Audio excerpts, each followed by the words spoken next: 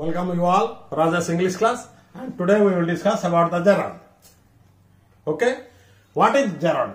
Gerund is a noun ending with ing that has made from a verb. It must be a verb and we have to put or add ing.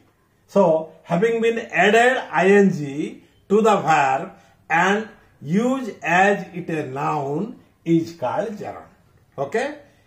In basic form it is a verb and we have to add ing and used it as a noun, it is called gerund. A noun ending with ing that has made from a verb is gerund. For example, play. It is a verb and I add here ing and make playing, and this is also verb, ing form, but when it is used as a noun, it is our gerund. Okay? Now, there are four types of gerund: subject, direct object, object of preposition, and subject complement. First, subject.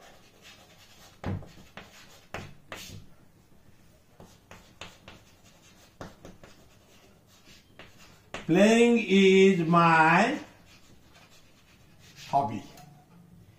Here, playing is the subject, auxiliary verb, and my hobby. Playing is my hobby. In this sentence, the gerund used as subject. Okay? Now, direct object.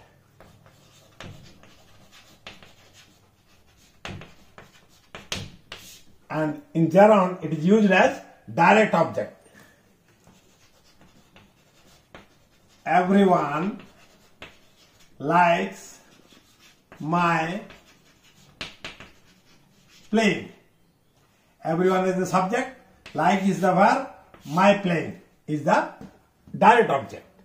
Or you can say this is the direct object. When you change the voice, my playing is liked by everyone. So it is here, my playing is the word. Here it has been used as direct object. Okay? Object of the preposition.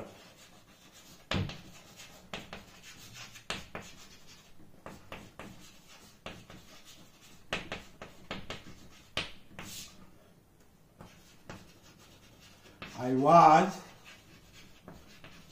honored for my playing.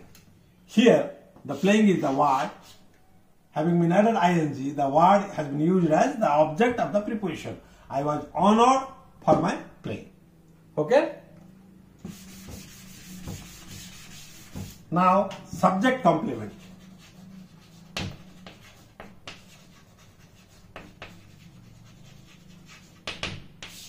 Subject complement.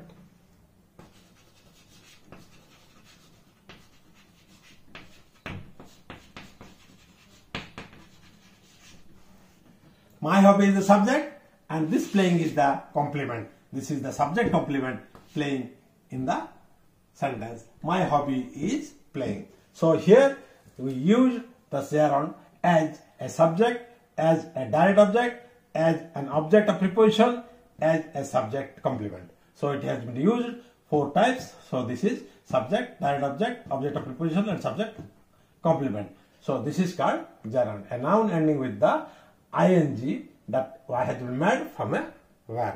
This is all about our gerund. Okay?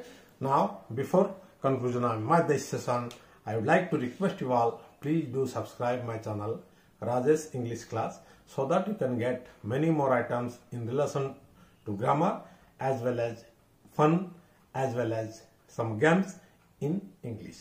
Okay? Thank you.